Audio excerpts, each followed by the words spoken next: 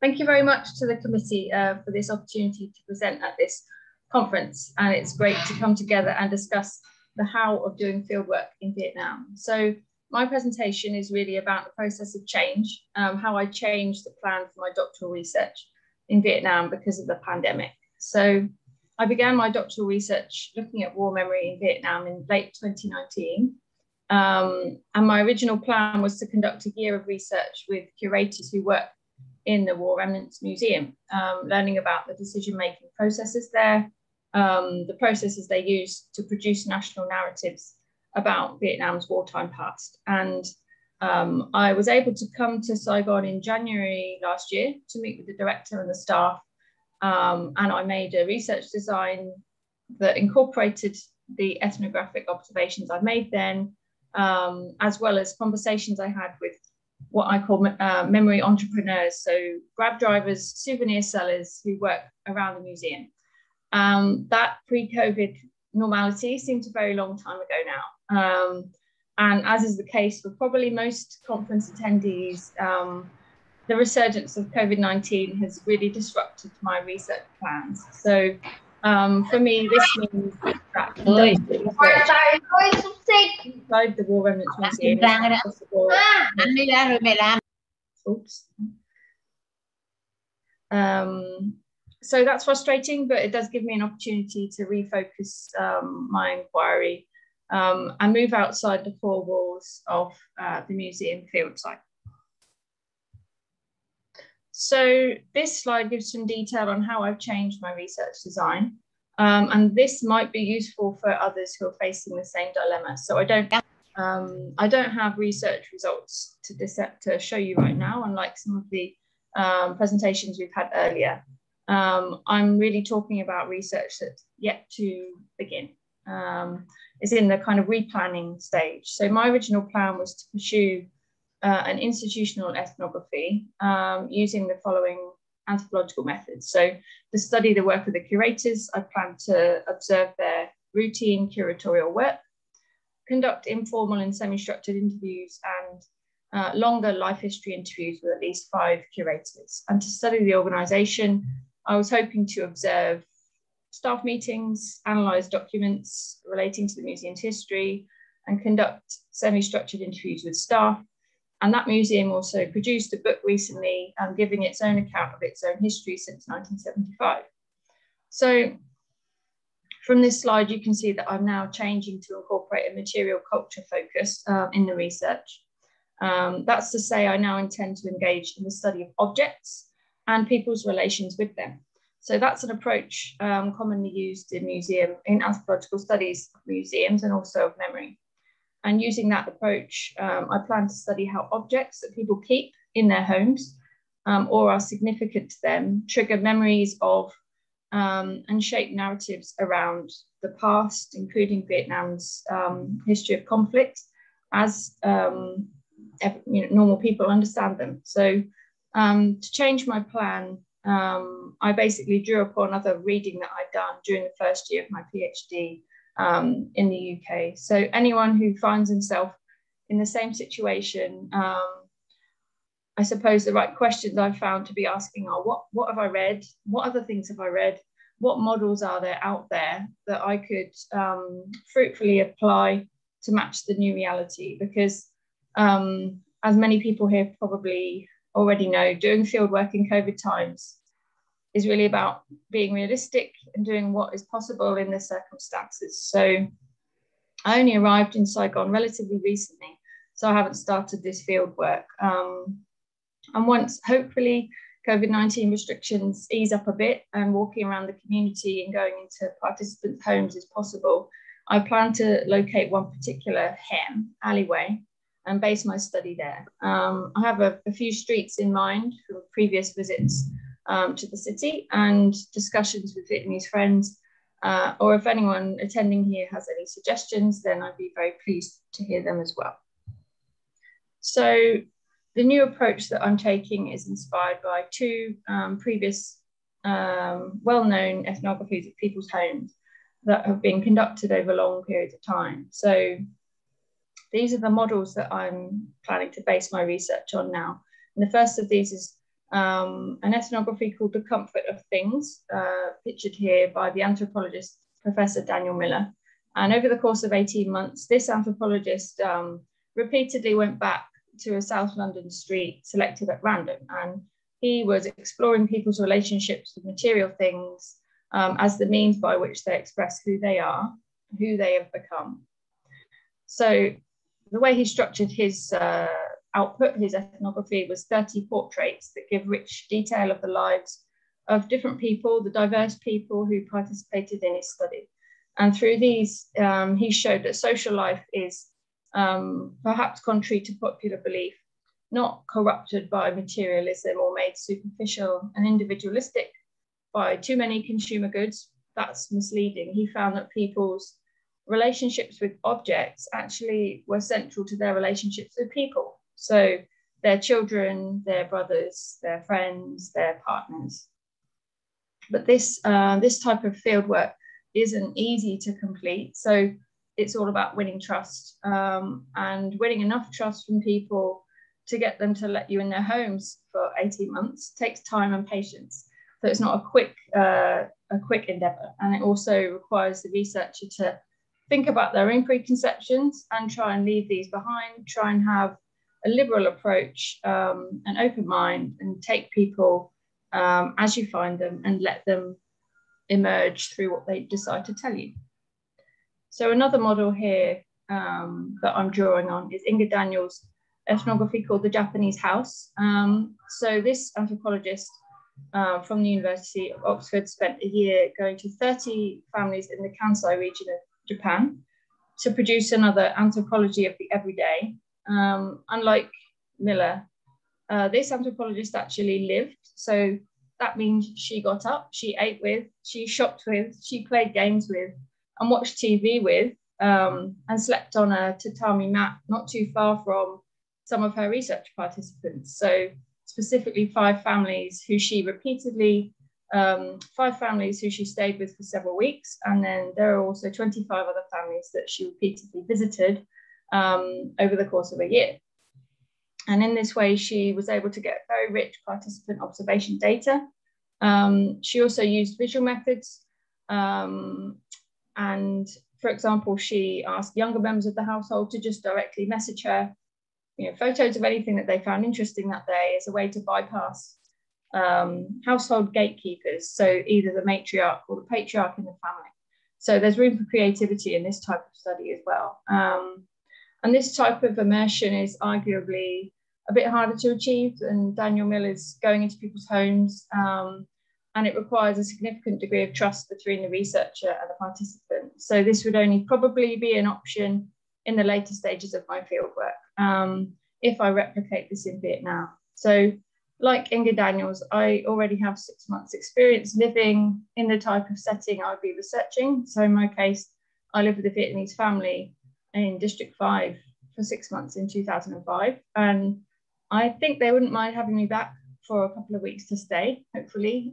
So if I proceed with this project, I would draw on ethnographic observations I made previously, as well as various ethnographic encounters I've had with Vietnam and Saigon since 2003.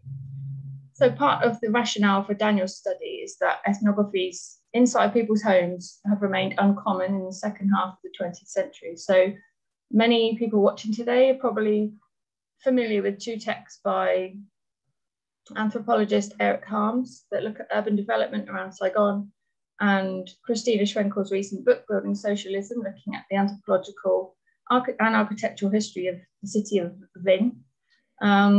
So urban development and housing are much studied topics, but I'm not aware, and please correct me if I'm wrong, of any long-term ethnographies conducted inside participants' homes in Vietnam in general or in Saigon in particular.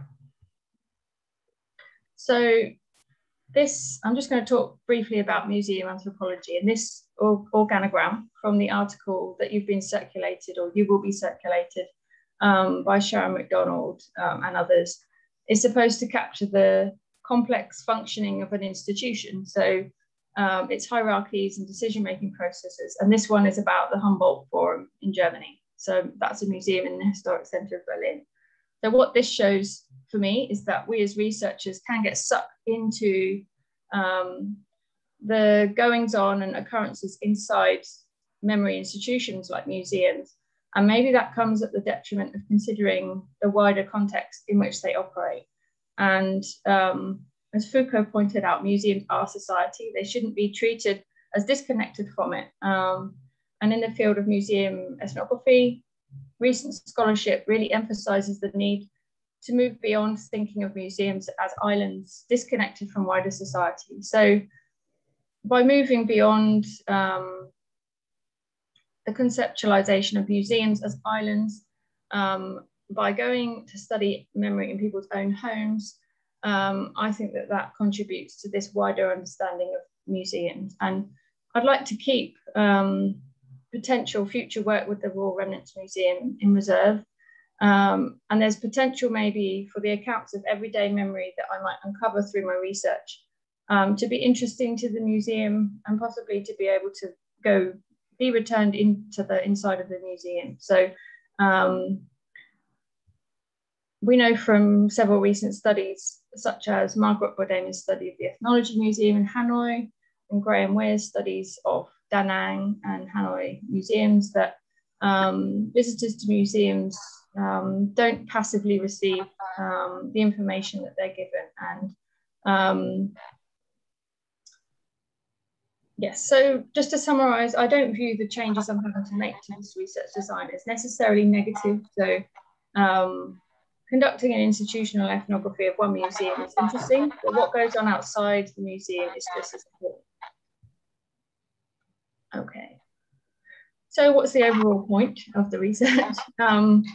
So I've just briefly outlined here some areas of literature that I'm drawing on and hope to contribute to. And the first of these is the idea of epistemic. The idea of epistemic injustice centers on the idea that some truths are not heard, but they are silenced. And Viet Thanh and others have highlighted how English language memories of the conflicts in Vietnam circulate on the most expensive circuits. So we don't know enough about how memory of conflict circulates in Vietnamese society today. And I hope in a small, modest way that this ethnography might help redress this imbalance. And I'm also planning to draw on anthropological approaches to memory, such as those that can be found in the transitional justice literature. I also hope to contribute to an emerging field of heritage and museum studies in Southeast Asia, such as Rachel Hu's study of the S21 Museum in Phnom Penh, recent studies of Vietnam's intangible heritage, and so on. So I hope to add to those with this study. And there's already a significant amount of research on alleyways in Asia. So looking at Hutong in Beijing and Shanghai, and alleyways in Tokyo and Seoul and Bangkok as well. So in Saigon, existing researchers looked at alleys in various ways as liminal spaces, looked at physical changes to these narrow spaces, so how they've been widened, modernized, civilized. And I hope through my long-term ethnography, I'd be able to bring something different, giving some rich detail about the lives of the alley dwellers here. So I'll just briefly talk about the ethical considerations that I'm making when setting about this research. There's a lot to talk about here and a lot that researchers should think about, especially from Euro-American institutions if they want to do research in Vietnam. So just one reflection that I've had on my own, who am I to do this research, is that when I was coming to Vietnam, when I was younger, I was M. And now I'm older, I'm in my mid-30s, so I've become Chi. So this is a kind of change in my position and my status relative to research participants. And when I came here last year, it was a bit of a shock to find out that, oh, I'm not M anymore. I'm not young. I'm not the young woman here anymore. So this is kind of something I've been thinking about. Who am I when I go to do the research? You'll have seen that I'm using anthropological methods, so ethnography. So I really hope to understand people's own reality from their perspective rather than try and impose my own ideas. So I've designed the research to give as much voice to my research participants as possible, And in the study, I'm going to be collaborating with Vietnamese researchers, and hopefully we'll be able to publish together with them in future. And I hope that this cooperation leads to long-term research collaboration. And in the UK at the moment, researchers are thinking again about their institutions, such as universities, and really thinking about their colonial roots and the whole idea of academic and anthropological knowledge production. So we need to make research less extractive. So during the fieldwork, I plan to share the transcripts of interviews or field notes if participants would like to look at them. And I'll offer to send final copies of my thesis to research participants, having got that translated into Vietnamese. Okay, so this slide is just, I suppose for me, this encapsulates the fact that as researchers, we are kind of researching reality. So, you know, COVID is obviously something that's been with us for a while and will be with us for a while longer. So the COVID situation will dictate the research for the to some extent for the rest of the year that I'm here. And it is a hard time to be doing anthropological research because of the face-to-face nature of that endeavour. So this is something that we all have to work with, and something that I'm not trying to fight, just to try and work in the parameters that I've got. Just here, I've put a few links to some existing literature that's already been published about COVID-19 and the response here in Vietnam. I'm thinking of this as this COVID pandemic is a once in a several hundred years event, and anyone doing their research here during the pandemic has also, alongside maybe their main project, has the opportunity to record and publish their experiences too. So we can all see and hear and feel the changes in society around us at this time. So maybe when one door closes on a certain part of your research, another one opens to document and reflect on this once in a lifetime period. And because the anthropological research I'm doing doesn't take place in a bubble, this pandemic is going to impact the data I collect. There will be limitations on what I can do. And then maybe research participants might be reluctant to talk face to face, but I haven't found this too extreme in the first 3 months that I've been here. So the first of these articles, some of you may have read these articles already. The first one was published quite early in the pandemic, looking at the government's quick response to the emerging situation.